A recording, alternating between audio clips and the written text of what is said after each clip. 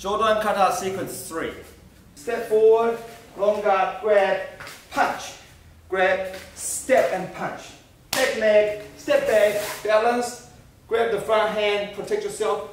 Jab to the stomach, back leg, step back. And mimic the same movement, hip goes in. But knee, elbow. From here, slide in, grab that head, twist, and turn one. Turn two. Knee, step forward all the way. Boom, that's everything. Push. Left leg step forward. High guard. Toes up, right? Good. Grab, step, punch. Grab, step through, punch. Good. Then we draw everything back. Back leg first. Then we're going to lunge forward again. Your front hand guards yourself, pulling the hand in, throw the punch to the stomach. Good. Nice and low. You draw back again. You're going to mimic the same punch. Looks like you're going to do the same thing. Then you pop up with the knee. Good. All right. Let's see how the combination works. Step up with the long guard bomb. Grab, punch. Grab, punch. Step back.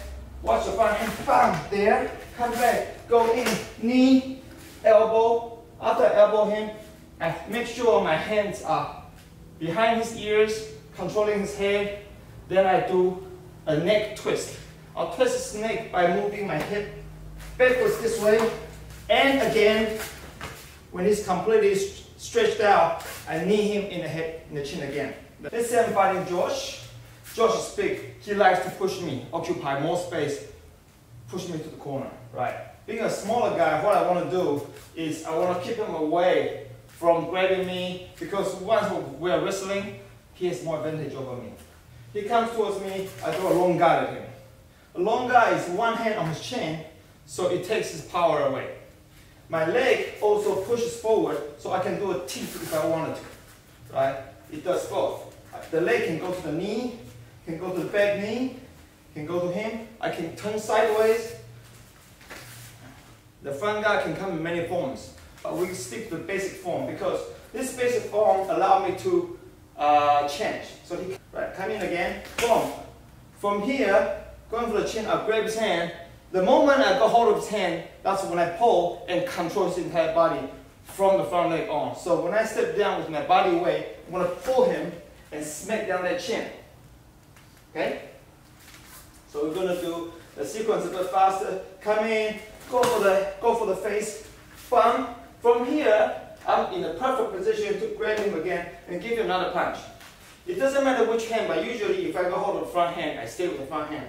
I grab this hand again, maybe just behind the elbow where I can control him. I step through and give him another punch to the face. So he's going to eat pop. Right? Bump. From here, I'm going to pull myself back. When you move back, make sure you move back with the back leg. It is wrong to move back with the front leg. And you're completely unbalanced and you are vulnerable for all kinds of attack because your head is leaning forward.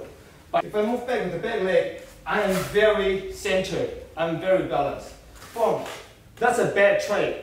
I can hit him in the belly, but he hits me in the chin. It's a very bad trade for me. I don't want to do that. Boom. Okay. I'm stepping out. So the rear cross is useless. He can't hit me with that hand in that split second. And front hand is under my control one more time. Bam! Okay? Nice and low, nice and solid. And I'm going to draw back again.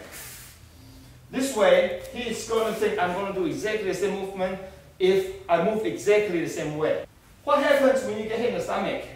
You cringe. Let's say I hit him this way. Look what he naturally do. Your stomach is strong. Hit me hard in the stomach. I go like this way. If I'm stretched out, it's going to hurt a lot. So if I want to hit him in the stomach, I'll make his head pop up. Watch this. So if you relax a bit, right, like you're fighting, I make your head pop. Make your head pop, then boom. You'll find this hurts a lot more than you flex your stomach, right? Exactly the same thing I'm trying to make him do here is I go in, I throw him a hard jab, boom. Hopefully close to the solar places where it hurts the most. I pop back, I do the same thing, right? He's going to flex the stomach. When he flexes the stomach, his head goes down. That's when I follow up with a knee to the face. Okay? After I follow up the knee, I pop my hip back. That gives me the power to elbow him to the head. So 1, go in, pump, come back, the back leg. Looks like I'm doing the same thing, going down, boom, boom. Then I'm gonna grab my opponent's head. Watch my hand. My hand turns. My leg turns, my hand turns at the same time. So if you stay where you are, it looks like this. My hand turns this way, my leg turns this way. Okay, stay where you are. Again, hand turns, leg turns. Bump. If there's no one here, it looks like I'm dancing. But if I have an actual person in front of me, look at the effect of this turn. Turn. And my leg turns. Bump. Okay, he's completely off balance. Knee. I go for Josh's solar plexus. Elbow. Grab the head. Look at this turn. Turn here. Turn. And turn. Bam. We're going to do the same exercise from a different angle so you can see both sides.